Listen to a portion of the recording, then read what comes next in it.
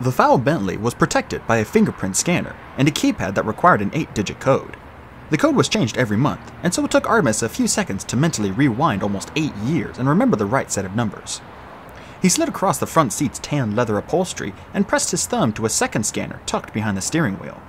A spring-loaded compartment slid smoothly from the dash. It was not a large compartment, but big enough to hold a clip of cash, platinum credit cards, and a spare cell phone in its cradle. "No gun," said Holly, when Artemis emerged from the car, though one of Butler's guns would be clunky in her fingers. "No gun," confirmed Artemis. "I wouldn't be able to hit an elephant with one of Butler's pistols even if I had one." "Elephants are not the quarry this evening," said Artemis, speaking in English now that they were out of the trunk. "Lemurs are, and at any rate, as we could hardly shoot at our opponent on this particular adventure, perhaps it's better that we are not armed." "Not really," said Holly. "I may not be able to shoot you or the lemur, but I bet that more opponents will turn up. You have a knack for making enemies." Artemis shrugged. Genius inspires resentment, a sad fact of life. "Genius and robbing stuff," Mulch chimed in from his perch on the lip of the car trunk. "Take it from one who knows. Nobody likes a smart thief." Artemis drummed his fingers on the fender. "We have certain advantages. Elfin magic, digging talents. I have almost 8 more years of experience in the art of mischief making than the other Artemis does not have." "Mischief making?"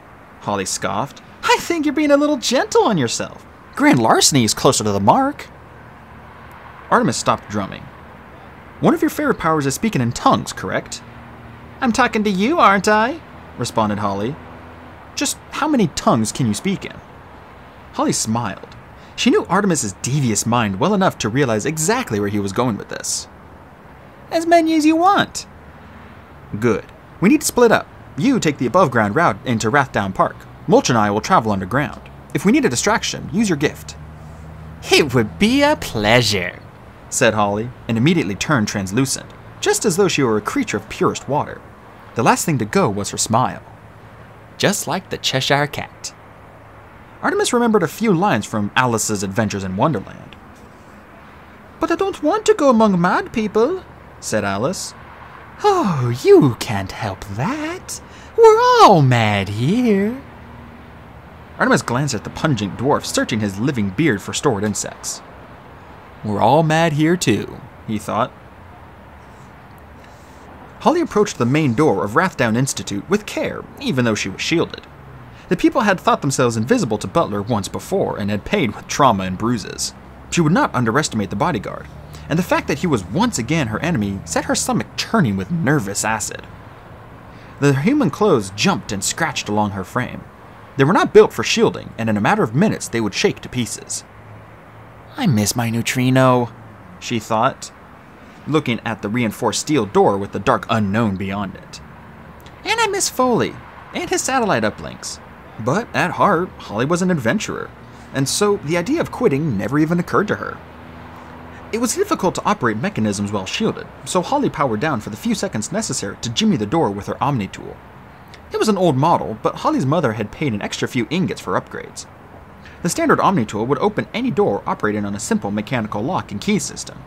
This one could short electronic locks too, and even deactivate simple alarms. But that shouldn't be necessary, she thought. As far as Artemis remembers, he turned off all the alarms. The thought didn't give much comfort. Artemis had been wrong about this trip already.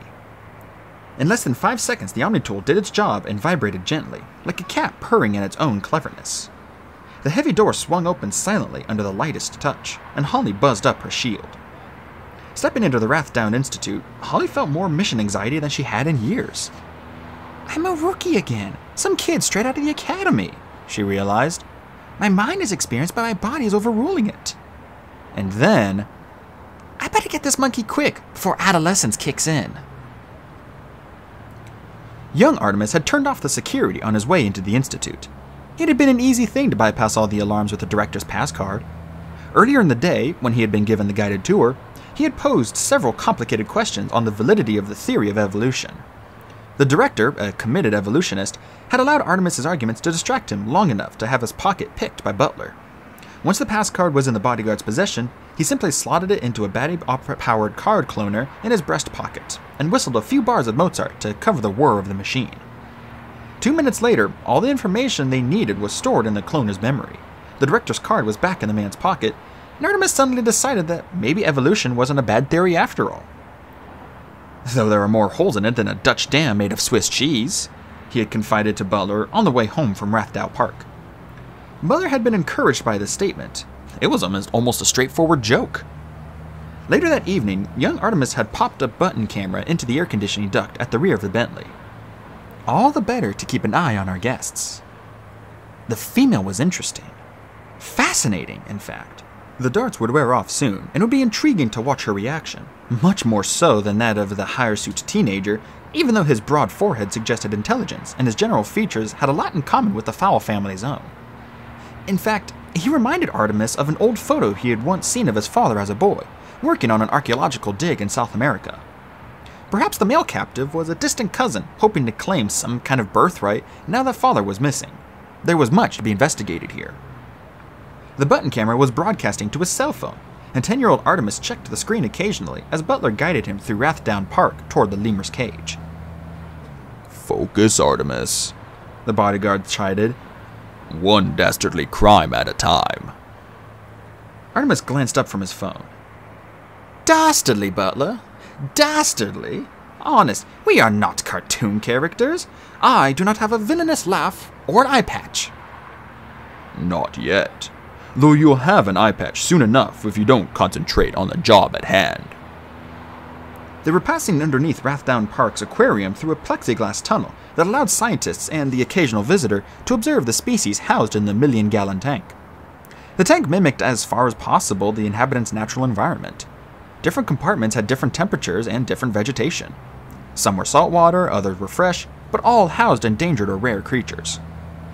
Tiny bulbs dotted the ceiling above, simulating stars, and the only other light coming from the bioluminescence of an albino lantern shark, which shadowed Artemis and Butler along the tunnel until its snout bumped plexiglass.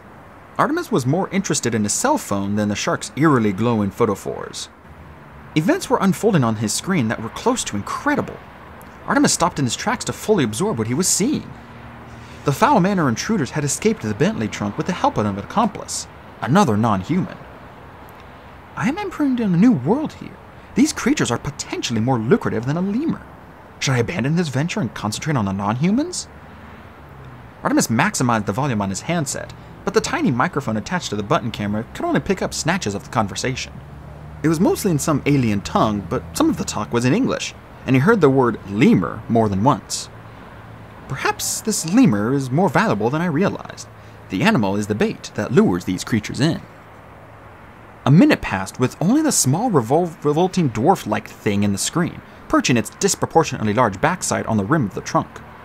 Then the female appeared, only to promptly disappear, Rathdown Park's famous pylons filling the screen where she had been. Artemis tightened his grip on the phone. Invisibility? The energy involved in creating a reflective field or needed to generate high-speed vibration must be incredible. He quickly navigated the phone's menu and activated the digital thermal imager, a decidedly non-standard option, and was relieved to see the female's creature's form blossom on screen in warm tones. Good. Not gone, just hard to see. Keeping one eye on the phone, Artemis called to his bodyguard. "Butler, old friend. Slight change of plans." The bodyguard knew better than to hope the lemur hunt was off. "We're still on the trail of a little creature, though, I bet." "Creatures," said 10-year-old Artemis. Plural. 14-year-old Artemis was not enjoying the view. To distract himself, he composed a haiku describing the sight before him. Pale, shuddering globes churn their poisonous cargo, bald heads in a bag. Mulch Diggums was not feeling quite so poetic. He stopped digging and rehinged his jaw.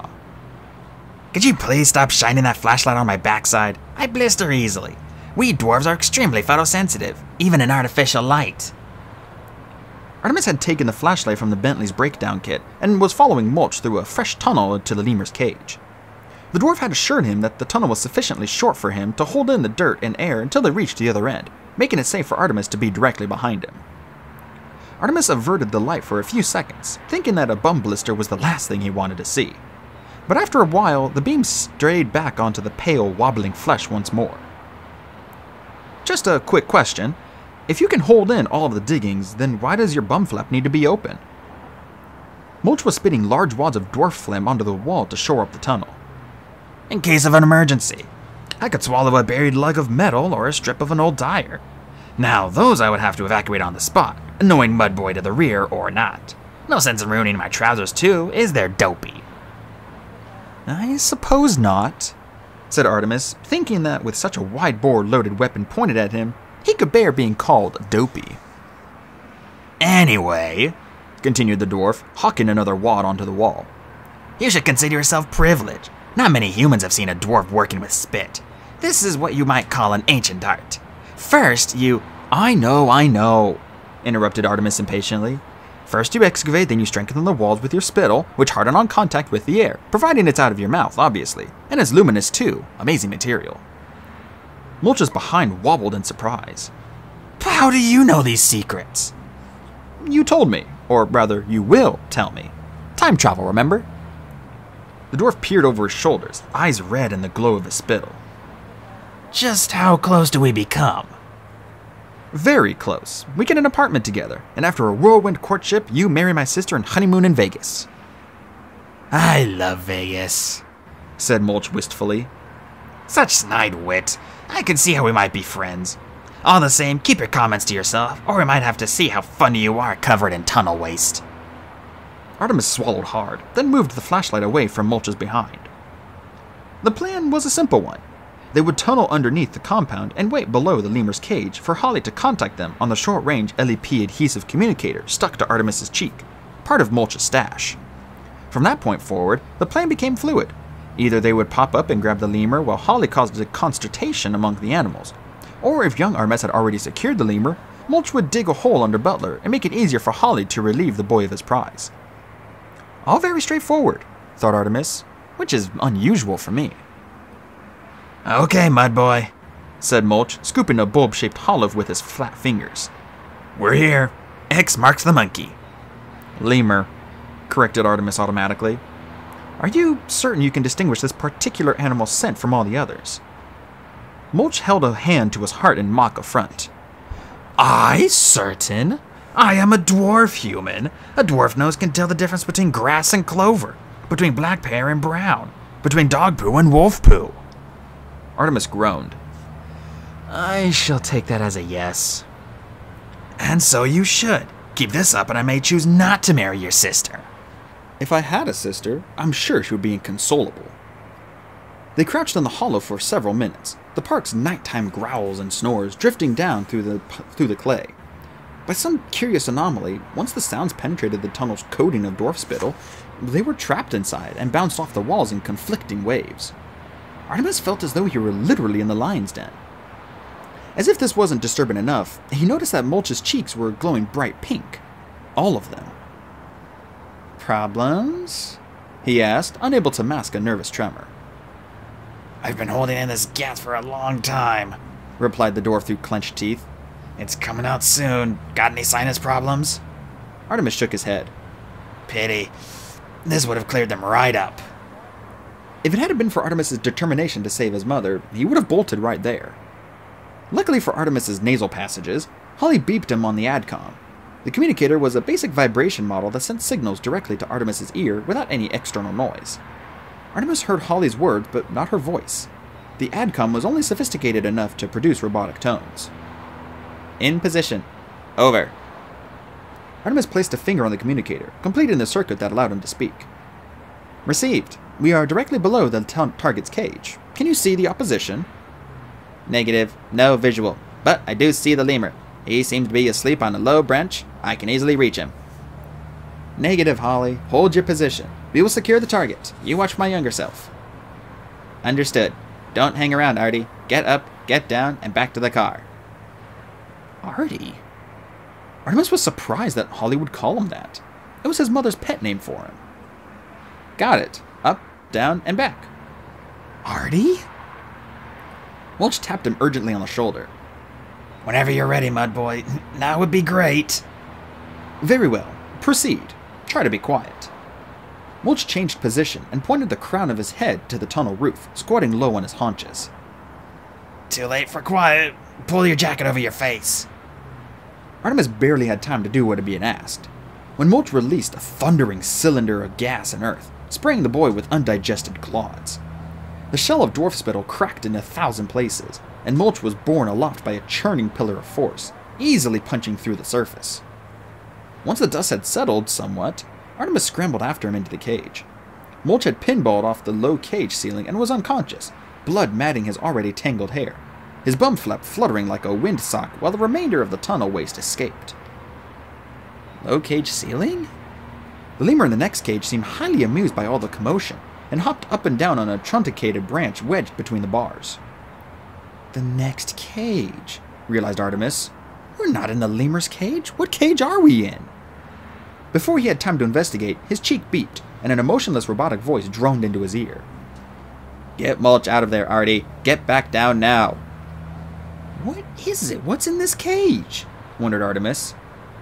Then a 400-pound Ugandan mountain gorilla crashed into him, leaving the thought behind like a speech bubble. Young Artemis and Butler were watching all of this through a slot windows of camouflaged hide that sat in front of the cages. The hide had been built inside a rockery and water feature and allowed close study of the various animals without disturbing the natural rhythms of their day. The director had been kind enough to let Artemis sit in the observer's chair earlier that day. Okay. Someday we'll be able to run the hide's thermal imaging camera and all this equipment from that chair, he had said. Perhaps sooner than that, Artemis had replied. Oh dear, said Butler, the phrase sounding overly delicate in his gravelly voice. That must have hurt.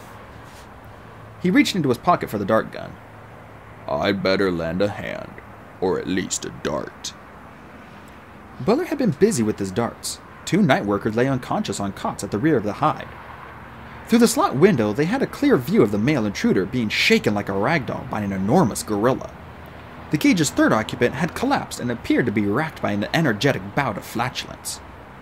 Incredible, thought Artemis. This day is full of surprises. He tapped a few keys on the computer keyboard before him, redirecting the compound's thermal imaging camera. I don't think a dart will be necessary, he said. Help is already on the way. Sure enough, a red-hearted glow bounced across the cobbled walkway, hovering before the gorilla cage. Now this should be interesting, mused 10-year-old Artemis. Holly was forced into action. She had been discreetly tucked away behind the broad trunk of an important baobab tree, shielded off, conserving magic, keeping an eye out for young Artemis, when Mulch blew a hole in the earth into the wrong cage. He exploded from the ground in a mini cyclone of debris and bounced off a few surfaces like a cartoon pinball before collapsing onto the cage floor. The cage's resident, a black and gray bull gorilla, shot straight up, woken from deep sleep. His eyes were wide but blurred, his teeth yellow and barred. Stay down, Artemis, she thought. Stay in the hole. No such luck. Artemis clambered to the surface, carefully navigating the simple climb. The time stream had not granted him any agility. As Artemis often said, the physical was not his area. Holly thumbed her adcom. Get Mulch out of there, Artie! She shouted. Get back down now! It was too late. The gorilla had decided these newcomers were a threat to be dealt with. It rolled from its nest of leaves and bark, landed on 8 knuckles, the impact sending a jarring wave along its arm hair. Holly buzzed up her shield as she ran, silver strands floating behind her as the wig fell apart, marking her trail. The gorilla attacked, grabbing a surprised Artemis Fowl by the shoulders, roaring in his face, head back, teeth like a bear trap. Holly was at the gate, powering down, pulling the Omni tool from her pocket, jamming the business end into the lock. She surveyed the scene inside the cage while she waited for the tool to work. Mulch was up on his elbows now, shaking a groggy head. It'd be a minute or two before he was in any shape to help, if he deigned to help a human stranger. Anyway, it was immaterial. A moment or two would be too late for Artemis.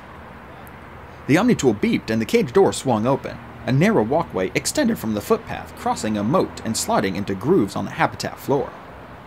Holly charged across without hesitation, waving her arms, shouting, making herself a target. The gorilla huffed and snorted, gathering Artemis close to its chest, warning Holly to stay back. Artemis's head flopped on his shoulders, and his eyes were half closed. Holly stopped 10 feet from the animal and lowered her arms and gaze, a non-threatening stance. The gorilla made a few fake attacks, thundering to within a foot of Holly, then contemptuously turning his back, all the while grunting and barking, pressing Artemis to his chest. Artemis's hair was slicked back with blood, and a crimson trickle leaked from the corner of his left eye. One arm was broken, and blood pouched the sleeve on his tracksuit. Holly was shocked, appalled. She felt like crying and running away. Her friend was injured, possibly dead. "Get a grip," she told herself. "You are older than you look." One of the fairy magical powers was the gift of tongues, and this encompassed a rudimentary grasp of some of the more sophisticated animal tongues. She would never be discussing global warming with a dolphin, but she knew enough for basic communication. With gorillas, it was as much about body language as it was actually said. Holly squatted low, elbows crooked, knuckles on the earth, spine curved forward, the posture of a friend.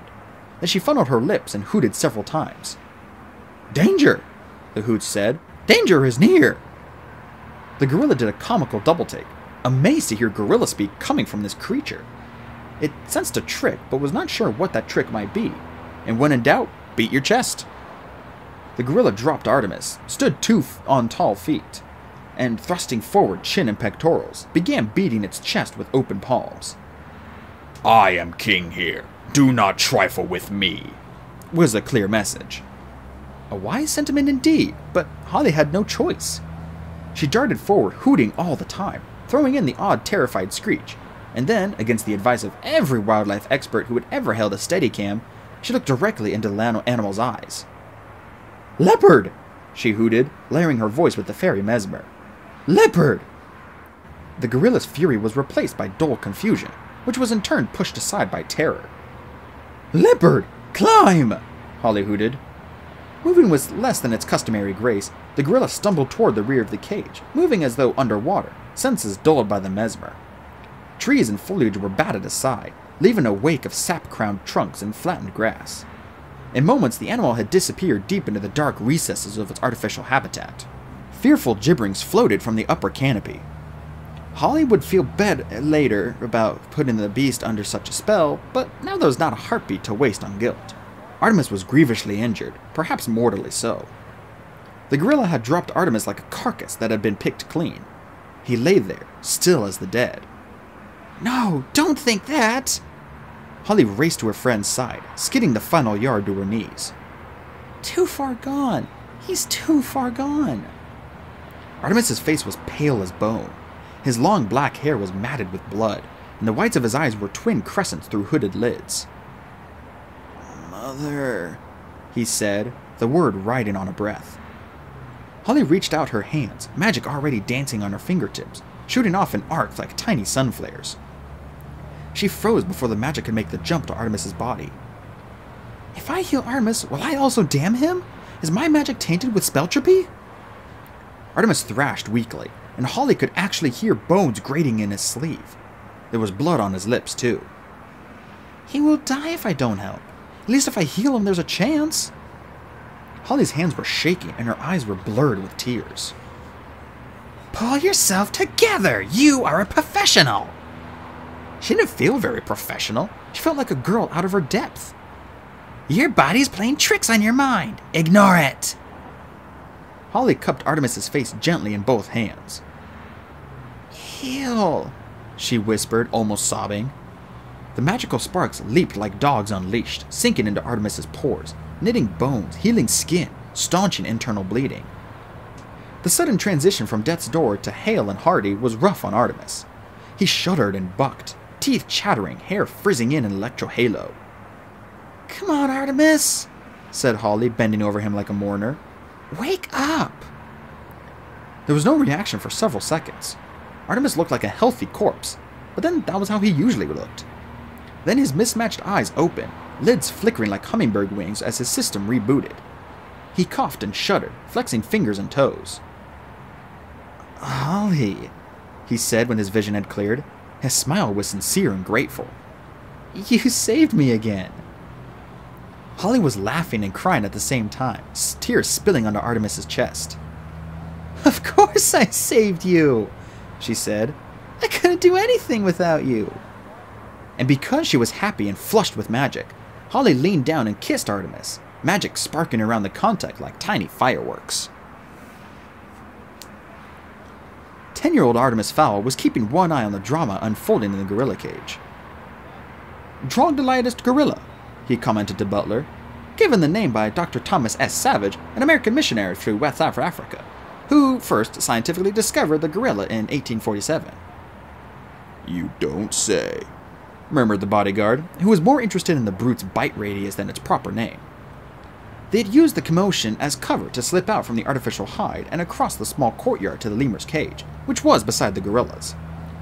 The strange newcomers were far too busy to notice them swipe the cage's car-keyed lock and open the gate door. "Look at those two, wasting time. You wouldn't catch me doing that." Butler snorted, as he usually did immediately before delivering a deadpan line.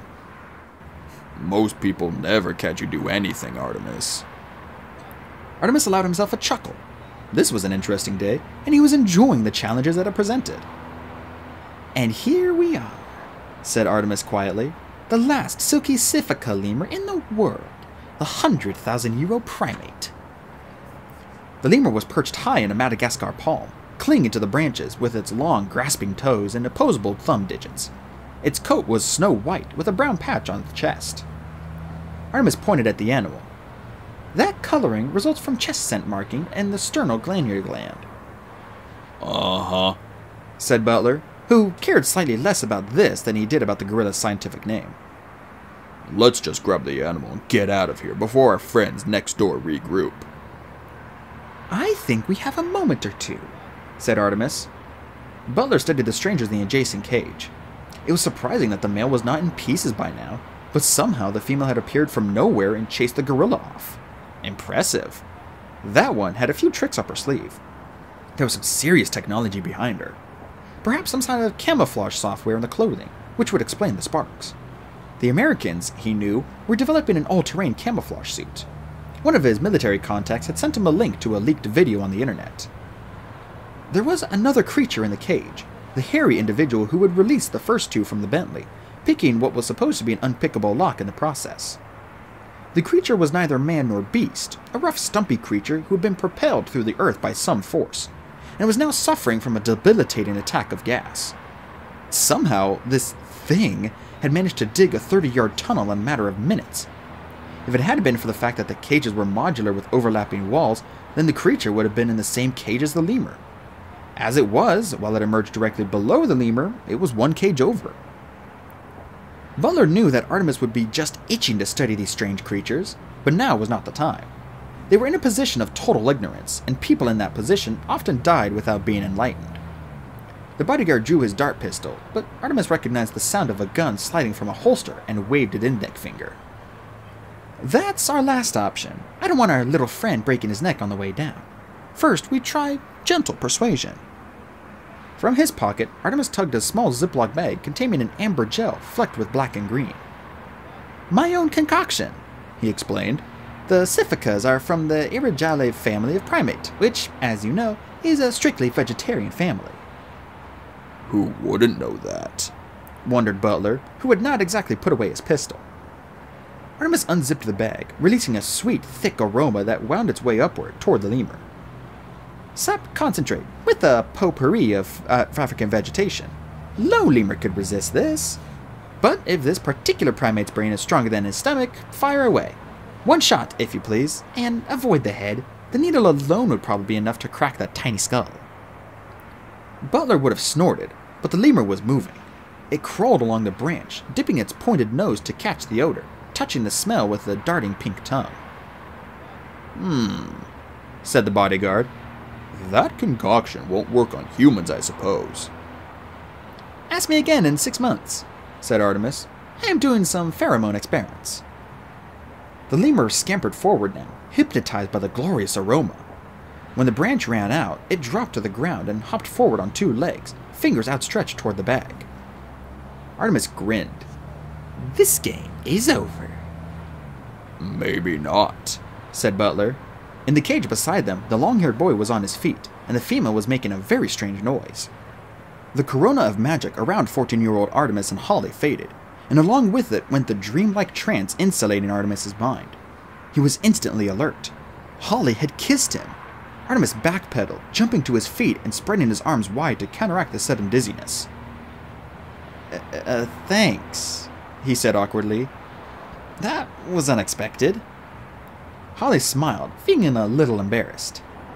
Artemis, you're okay. Any more healings, you'll be nothing but scar tissue held together by magic thread. Artemis thought it would be nice to stay here and talk like this, but one cage over was his future escaping with his past. He understood immediately what had happened. Mulch's nose had led them to the right place, but the cages were built like interlocking blocks, and so the lemur had been above them, but also in the next cage. He should have remembered that, if he had been here before. But Artemis had no memory of visiting the central compound. As far as he was aware, the park director had brought the lemur into a special viewing room. This was confusing. Very well, I see where we are. He was thinking aloud, steadying his mind, trying to forget the kiss for now. Think about it later. Artemis rubbed the red sparks from his eyes, then turned as quickly as the post-healing vertigo would allow. There he was, his younger self, enticing the silky Sifaka lemur with a bag of amber paste. Sap, I bet, perhaps with a few twigs and leaves. Wasn't I a clever boy? An immediate solution was needed, a fluid, quick-fire plan. Artemis rubbed his eye sockets as if that could sharpen his mind. Mulch, can you tunnel? The dwarf opened his mouth to answer, but threw up instead. I don't know, he said finally. My head's a bit flippy-floppy. Stomach, too. That bash really shook me. His belly made a sound like an outboard motor. Excuse me, I think I gotta... He did indeed gotta. Mulch crawled into a fern patch and let fly with the remainder of his stomach contents. Several leaves wilted on the spot. No use, thought Artemis. I need a miracle, or that lemur's gone and dead. He grabbed Holly's shoulders. Do you have any magic left? A little, Artemis. A few sparks, maybe. Can you talk to the animals? Holly twisted her chin to the left until her neck bone clicked, shaking the tank. I could do that. Anything except trolls. They don't fall for that trick. Artemis nodded, muttering to himself. Thinking. Okay. I want you to scare that lemur away from me. The younger me. And I need confusion. Can you do that? I can try. Holly closed her eyes, breathed deeply through her nose, filling her lungs, then threw her head back and howled. It was a fantastic noise. Lions, apes, wolves, and eagles. They were all in there. The howl was punctuated by the staccato chatter of monkeys and the hiss of 1,000 snakes. Artemis the Elder stepped back, instinctively terrified. Some primal part of his brain interpreted this message as fear and pain. His skin crawled and he had to fight his every instinct not to run and hide. Artemis the Younger reached down to the lemur, dangling the Ziploc bag in front of its twitching nose. The lemur laid the pads of its fingers on Artemis's wrist. I have him, thought the Irish boy. The money for the expedition is mine. Then a wall of unholy sound blasted him like a force 10 wind. Young Artemis staggered back, dropping the bag of paste, suddenly irrationally terrified. Something wants to kill me. But what? Every animal in the world, it sounds like.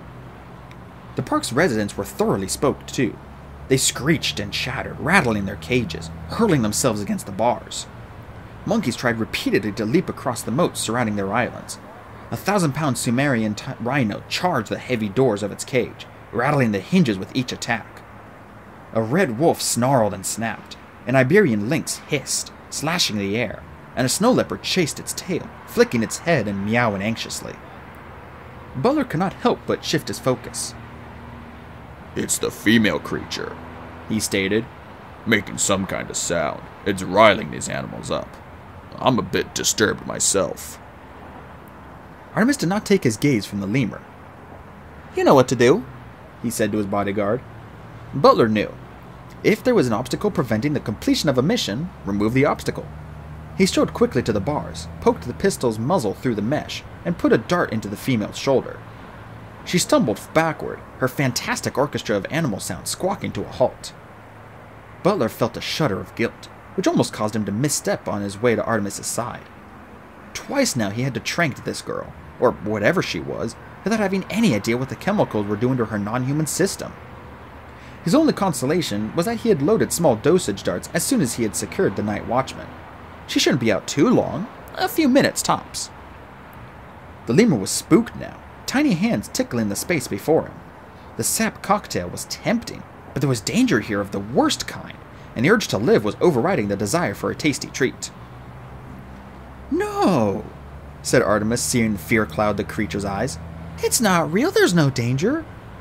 The little simian was not convinced, as if it could read the boy's intentions and the sharp angles of his face. The silky Siphica squeaked once as though pinpricked, then scampered across Artemis's arms, over his shoulder, and out the cage door. Butler lunged for the tail, but missed by a hair. He closed his fingers into a fist. Perhaps it's time to admit defeat on this one.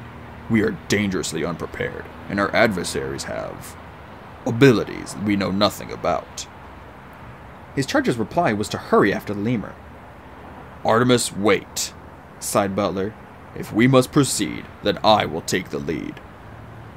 "They want the lemur!" Artemis panted as he ran. "And it so becomes more valuable than it was. When we catch the animal, then we are in a position of power." Catching the animal was easier said than done. The lemur was incredibly agile and found purchase on the smoothest of surfaces. It darted without a wobble along a metal railing, leaping fully 10 feet to the lower branches of a potted palm, and from there jumped to the compound wall. "Shoot!" hissed Artemis.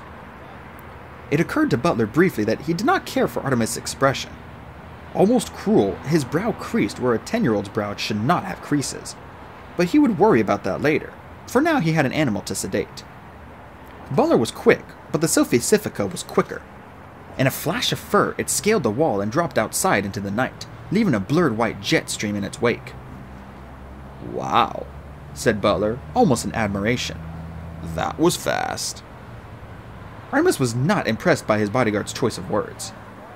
"Wow? I think this merits more than a wow. Our quarry has escaped, and with it the funds for my Arctic expedition." At this point, Butler was fast losing interest in the lemur. There were other, less ignoble ways to raise funds. He shuddered to think of the ribbing he would have to endure if an account of this night somehow made it to the farmer's bar in L.A., which was owned by one ex-Blue Diamond bodyguard and frequented by many more. But in spite of his distaste for the mission, Butler's sense of loyalty forced him to share a fact that the park director had mentioned earlier, when Artemis was busy studying the alarm system. "There is something that I know which you may not know," he said archly. Artemis was not in the mood for games. "Oh, really? And what would that be?"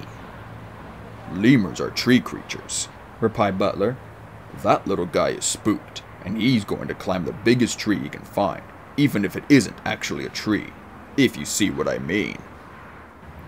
Artemis saw immediately, which wasn't difficult, as the huge structures cast a lattice of moon shadows over the entire compound.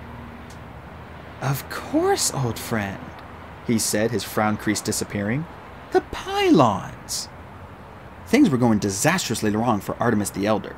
Mulch was injured, Holly was unconscious again, feet sticking out of the dwarf's hole, and he himself was fast running out of ideas. The deafening clamor of 100 endangered species going berserk was not helping his concentration. The animals are going ape, he thought. Then, what a time to develop a sense of humor. All he could do was prioritize. "I need to get Holly out of here," he realized. "That is the most important thing." Mulch moaned, rolling onto his back, and Artemis saw that there was a bleeding gash on his forehead. He stumbled to the dwarf's side. "I imagine you're in great pain," he said. "It's to be expected with such a laceration." Bedside manner was not one of Artemis's strong suits. "You have a rather large scar, but then looks aren't really that important to you." Mulch squinted at Artemis through a narrowed eye. "Are you trying to be funny?" "Oh my god, you're not. That was actually the nicest thing you'd think of to say." He dabbed at his bloody forehead with a finger. "Oh, that hurts." "Of course." "I'll have to seal it. You know all about this dwarf talent, I suppose." "Naturally," said Artemis, keeping a straight face. "I've seen it a dozen times." "I doubt it," grunted Mulch, plucking a wiggling beard hair from his chin. "But I don't have much of a choice now, do I?" With the LEP elf in Dreamland, I won't be getting any magical help from that quarter. Artemis heard a rustling in the undergrowth at the rear of the cage. You better hurry it up. I think the gorilla's overcoming his fear of fairies. Wincing, Mulch introduced the beard hair to his gash. It took off like a tadpole, poking through the skin, stitching the flaps together. Though he groaned and shuddered, Mulch managed to stay conscious.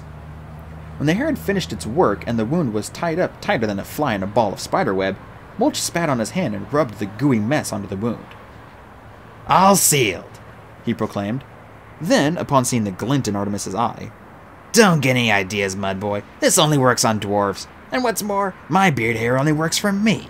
You poke one of my lovelies into your skin and all you get is an infection. The rustling in the undergrowth grew louder, and Artemis Fowl decided to forego further information, which for him was almost unheard of. Time we were off. Can you seal the tunnel behind us? I could bring the whole lot down easy as pie. You'd better take the lead, though. There are better ways to go than being buried alive in, shall we say, recyclings? Need I say more? There was no need to say another syllable. Artemis jumped into the hole, grabbed Holly's shoulders, and began dragging her down the tunnel, past the blobs of luminous spittle, toward the proverbial light at the end. It was like traveling through space toward the Milky Way. The sounds of his own body were amplified. Gulping breath, drumming heartbeat, the bend and creak of muscle and sinew. Holly rolled along easily, her suit hissing on the rough surface like a nest of vipers. Or maybe there were snakes down here, the way Artemis's luck was going. I'm trying to do something good for a change, he reminded himself, and this is how the fates reward me. A life of crime was infinitely easier. Surface noise was amplified by the tunnel's acoustics. The gorilla sounded furious now. Artemis could hear the slap of fists on chest and an enraged huffing. He realizes he's been tricked. His theorizing was cut short by Mulch's appearance in the tunnel, the spittle bandage on his forehead casting a zombie glow on his face. Gorilla incoming, he said as he gulped down lungfuls of air. Gotta go! Artemis heard twin thumps as the gorilla landed on the tunnel floor. The huge simian roared a challenge down the hole, and the noise grew in ferocity with each foot it traveled. Holly moaned, and Artemis pulled harder on her shoulders. Mulch sucked down air as fast as he could, bundling Artemis and Holly deeper into the tunnel. 20 yards to go. They'd never make it. The gorilla was advancing, pulverizing each spittle lantern as he passed it, roaring with bloodlust. Artemis swore he saw a flash of teeth. The tunnel seemed to shudder with each blow. Large sections collapsed. Mud and rock clattered down on Artemis's head and shoulders. Dirt pooled in Holly's eye sockets. Mulch's cheeks ballooned, and he opened his lips the merest fraction to speak. Okay, he said in a helium voice. The tank is full. The dwarf gathered Artemis and Holly in his burly Popeye arms and vented every bubble of air in his body. The resulting jet stream propelled the group down the length of the tunnel. The trip was short, jarring, and confusing. The breath was driven from Artemis's lungs, and his fingers were stretched to cracking, but he would not let go of Holly. He could not let her die. The unfortunate gorilla was blown head over rump by the windstorm and yanked back up the tunnel as though tethered to an elastic cable. It whooped as it went, digging its fingers into the tunnel wall. Artemis, Holly, and Mulch popped from the tunnel mouth, bouncing and skittering along the ditch in a tangle of limbs and torsos. The stars above them were speed-streaked, and the moon was a smear of yellow light. An old famine wall halted their progress, crumbling under the impact of 3 bodies. More than 150 years this wall stood, coughed Artemis. And then we come along. He lay on his back, feeling thoroughly defeated. His mother would die, and Holly would soon hate him when she worked out the truth. All is lost. I have no idea what to do. Then, one of the notorious Wrathdown pylons sharpened in his vision. More specifically, the figures clambering along its service ladder. The lemur had escaped, Artemis realized, and is climbing as high as it can. A reprieve. There was still a chance. What I need to save the situation is a full LEP surveillance and assault kit. Perhaps I'll have number 1 send one back for me. Artemis disentangled himself from the others and decided that underneath the pillar's cornerstone would be a secure spot. He tugged off the remaining stone stacked on top and wiggled his fingers under the final boulder and heaved. It came away easily, revealing nothing but worms and damp earth. No package from the future. For whatever reason, that particular trick would only work once. So, no help. I must make do with what is available. Artemis returned to where Holly and Mulch lay. Both were moaning. I think I split a gut ready to get rid of that wind, said Mulch. There's a bit too much fear in the mix. Artemis's nose wrinkled. Will you be okay? Give me a minute and I'll be plenty strong enough to carry that huge amount of gold you promised me. Holly was groggy. Her eyes fluttered as she tried to pull herself together, and her arms flopped like fish out of the water. Artemis did a quick pulse and temperature check. Slight fever, but steady heartbeat. Holly was recovering, but it would be several minutes before she could control her mind or body. I must do this on my own, Artemis realized. No Holly, no Butler. Just Artemis versus Artemis. And perhaps an Omni tool, he thought, reaching into Holly's pocket. The Rathdown electricity pylons had been featured in Irish news headlines several times since their erection. Environmentalists protested vehemently at the appearance of the gigantic pylons blighted an otherwise beautiful valley, not to mention the possible detrimental effect the uninsulated power lines could have on the health of anyone or anything living below their arcs. The National Electricity Board had countered these arguments by pleading that the lines were too high to harm anything, and that to construct smaller pylons around the valley would blight 10 times more land. And so, a half dozen of these metal giants bridged Rathdown Valley, reaching a height of 300 feet at their zenith. The pylon bases were often ringed by protesters, so much so that the power company had taken to servicing the lines by helicopter. On this night, as Artemis raced across the moonlit meadow, kicking up diamond dewdrops, there were no protesters ringing the pylons, but they had planted their signs like moon flags. Artemis slalomed through this obstacle course while simultaneously craning his neck to track the figures above. The lemur was on the wire now, silhouetted by the moon, scampering easily along the metal cable, while Artemis the Younger and Butler were stranded on the small platform at the pylon's base, unable to venture any farther. Finally, thought Artemis, a stroke or two of luck. Stroke 1 was that the lemur was suddenly up for grabs. Stroke the second was that while his younger nemesis had chosen to follow the silky Siphica directly up the pylon the animal was scaling, he himself could go up the adjacent pole, which just happened to be the service pylon. Artemis reached the pylon's base, which was secured by a cage. The heavy padlock submitted instantly to a quick jab from the Omni tool, as did the steel equipment locker. Inside were various tools, walkie-talkies, and a Faraday suit. Artemis tugged on the heavy overalls, wiggling his fingers into the attached gloves, tucking his long hair inside the hood. The flame-retardant and steel-threaded suit had to completely enclose him to act as a protective Faraday cage. Otherwise, he could not venture out onto the wires without being burned to a criminal mastermind cinder. More luck! An elevator platform ran along the side of the pylon.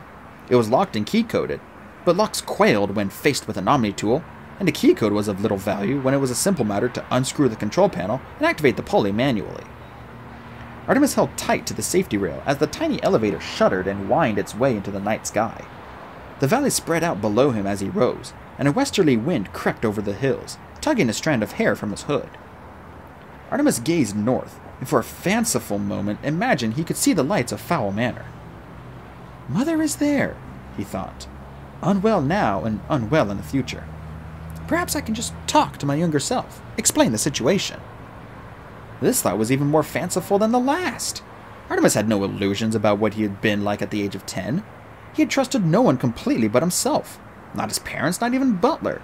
At the first mention of time travel, his younger self would have his bodyguard shoot a dart first and ask questions later. A lot of questions, and at great length. There was no time for explanations and debate. This battle would have to be won by wits and guile. The elevator grated into its brackets at the top of the pylon. A skull and crossbone sign was riveted to the tall safety gate. Even if Artemis had not been a genius, the sign would have been difficult to misinterpret, and just in case a total idiot did manage to scale the pylon, there was a second sign depicting a cartoon man being zapped by electricity from a cartoon pylon. The man's skeleton was clearly visible, X-ray style. Apparently electricity is dangerous, Artemis might have commented had Butler been by his side. There was yet another lock on the safety gate, which delayed Artemis for about as long as the first two. Outside the safety gate was a small platform covered with wire mesh, with twin power lines humming directly beneath. There were 500,000 volts running through those lines, thought Artemis. I do hope there are no rips in this suit. Artemis squatted low, peering along the line. The lemur had paused halfway between the two pylons and was chattering to himself as if weighing up his options. Luckily for the small creature, it was only touching one line and so no current flowed through its body. If it put so much as a toe on the second line, the shock would spin it 100 feet into the air, and it would be stone dead before it stopped revolving. On the far pylon, Artemis the Younger scowled at the animal while simultaneously trying to tempt it back with its bag of paste.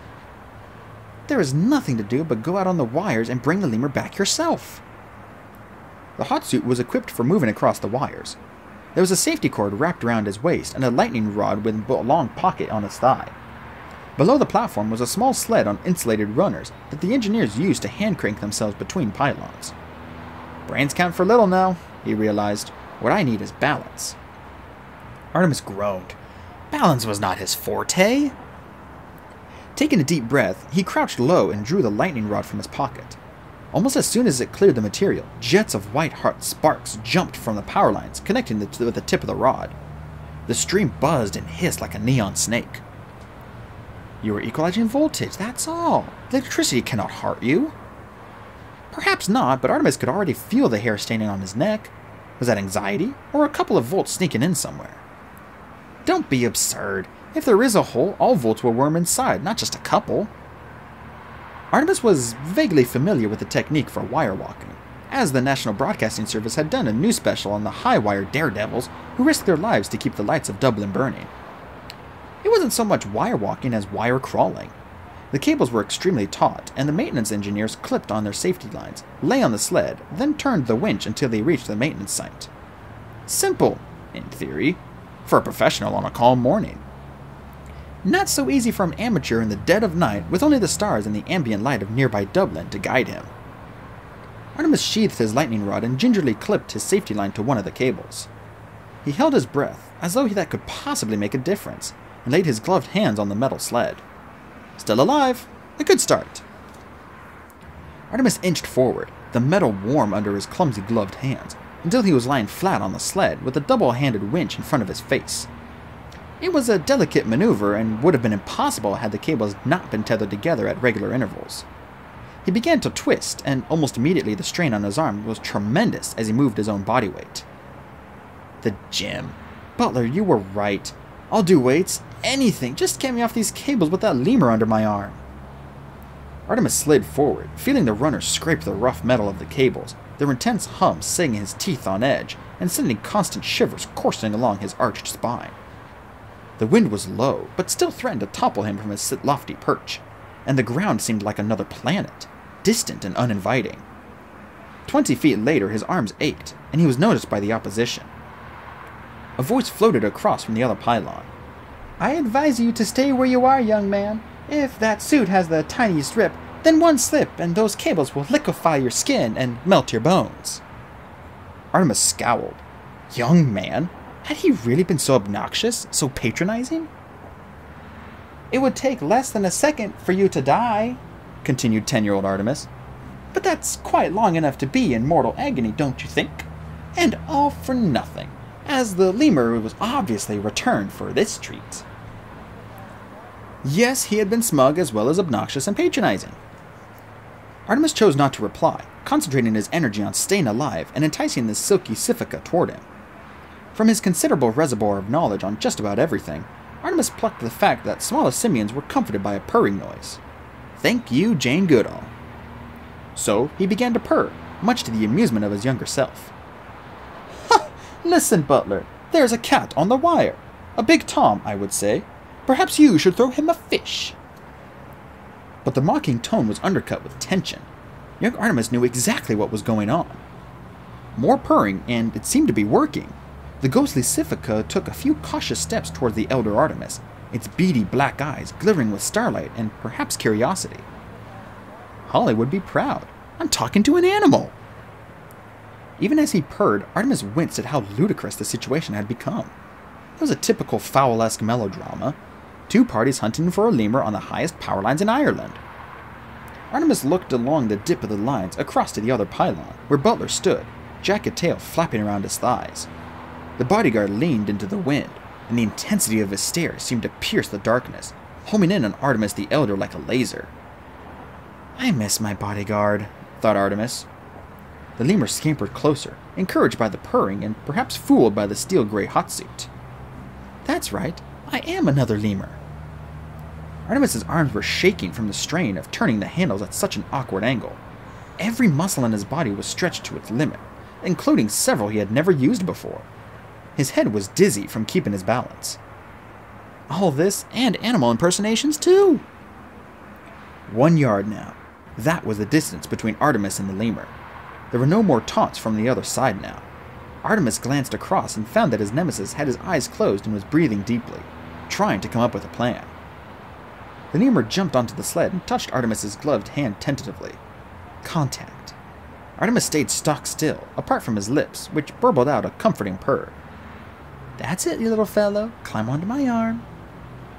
Artemis looked into the lemur's eyes, and perhaps for the first time realized that it had emotions. There was fear in those eyes, but also a mischievous confidence. How could I have sold you to those madmen? He wondered. The lemur suddenly committed itself and scampered onto Artemis's shoulder. He seemed content to sit there while Artemis ferried it back to the service pylon. As Artemis retreated, he kept his eyes fixed on his younger self. He would never simply accept defeat like this. Neither of them would. Young Artemis's eyes suddenly snapped open and met his nemesis' stare. Shoot the animal, he said coldly. Butler was surprised. Shoot the monkey? It's Never mind, just shoot it. The man is protected by his suit, but the lemur is an easy target. But the fall. If it dies, it dies. I will not be thwarted here, Butler. If I cannot have that lemur, then no one will have it. Butler frowned. Killing animals was not in his job description. But he knew from experience that there was no point in arguing with the young master. At any rate, it was a bit late to protest now, perched atop a pylon. He should have spoken up more forcefully earlier. Whenever you're ready, Butler. The target is not getting any closer. Out on the cables, Artemis the Elder could scarcely believe what he was hearing. Butler had drawn his pistol and was climbing over the rails to get a better shot. Artemis had not intended to speak, as interaction with his younger self could have serious repercussions from the future. But the words were out before he could stop them. Stay back! You don't know what you're dealing with! Oh, the irony. Ah, he speaks! Called Artemis younger across the abyss. How fortunate that we can understand each other. Well, understand this, stranger. I will have that silky Sifika, or it will die. Make no mistake. You must not do this. There's too much at stake. I must do this. I have no choice. Now send the animal over, or Butler will shoot. Through all of this, the lemur sat perched on the 14-year-old Artemis's head, scratching the stitching of his hood. So the two boys, who were only one boy, locked eyes for a long, tense moment. I would have done it, thought Artemis the Elder, shocked by the cruel determination in his own blue eyes. So he gingerly reached up one hand and plucked the silky Sifika from his head. You have to now go back, he said softly. Go back for the nice treat. And if I were you, I'd stick close to the big human. The little one isn't very nice.